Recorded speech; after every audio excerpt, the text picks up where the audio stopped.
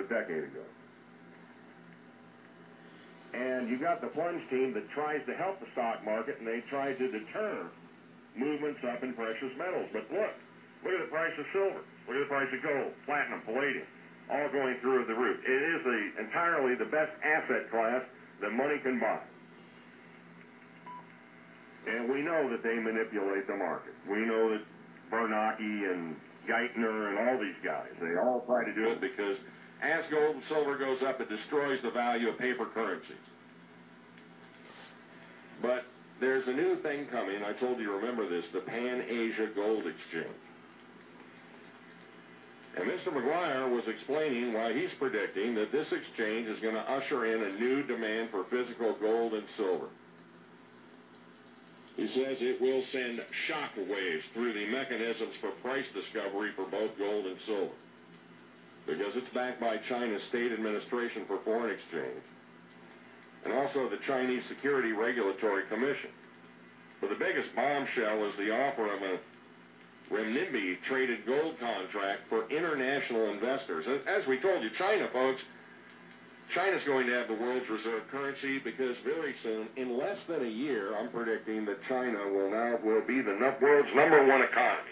They will be the biggest. They already supplanted Japan as #2, and by all practical intents and purposes, they are right now. Nobody's just admitted it yet. But it's concrete evidence that China plans to bring the renminbi to the world stage because it's going to provide access to much more physical gold and silver than what's available right now. It's going to attract a lot of attention. And it will probably take the majority of the world's precious metals business. This is what's happening. Oh, but, don't believe me. Turn on Karen Finnerman, all right, and Fast Money, and listen to Kudlow, and listen to Kramer, all right? Because these guys are always right, aren't they? Yeah, Kramer telling you to buy bank stocks right before the collapse came. Because they don't give you one piece of news on these financial stations that we share with you here. Not one. The Pan-Asia Gold Exchange is going to attract a lot of world attention, providing much more of the Chinese and international customers an alternative platform than the London Metals Exchange and the COMEX, which we know are Ponzi schemes, without question. They're trading and selling 100 times more actual metal than actually exists. They're kind of like the old goldsmiths because they think, well, nobody will ever want it at the same time, so we can oversell it 100 times. Because after all, you're just going to sell your paper contract, right? You're not going to take delivery of it. Well, the first contract is going to kick in this month, their 10-ounce gold purchase contract. It's going to have a major impact on the demand side of precious metals. Because how about the AG Bank of China? How about one bank? One bank in China that's going to sell these gold contracts, and we know that the Chinese love to buy gold because they have a 27,000-ton shortage for physical buyers of gold in China, as it is right now, on an annual basis, 27,000 tons. So only the big guys get to buy gold in China.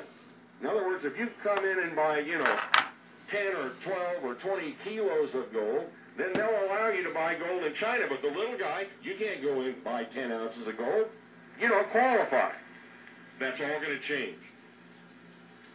I want you to think about this one bank, AG Bank, which is going to handle these contracts. You know how many customers AG Bank has in China?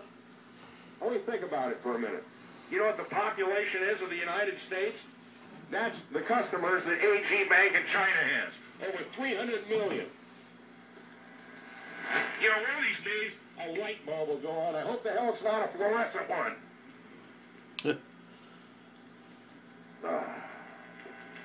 320 million. If only 1% of AG Bank says, hey, I want that 10-ounce deal, that's 1,000 tons of gold right there. You know what the percentage is of their customers that are probably going to buy these? It's probably closer to 80% people. Maybe 90, maybe 100. And we're going to have this because now you're going to have price discovery. And you're going to have shortages of gold and silver. That's what it's going to create. And the real shortages in the market will be exposed. Silver should go to $200 an ounce, easy.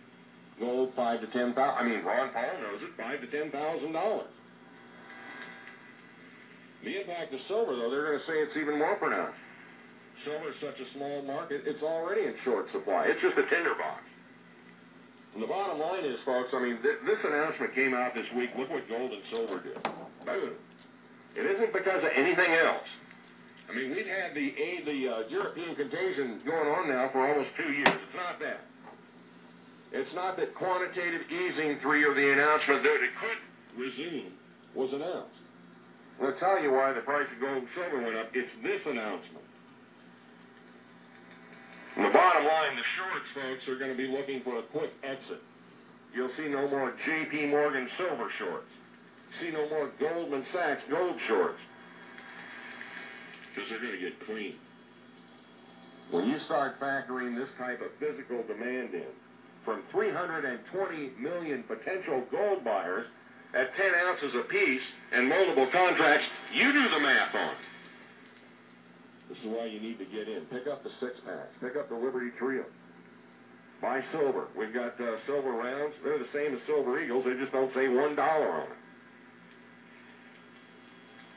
Call us at 800-992-7075. We talked about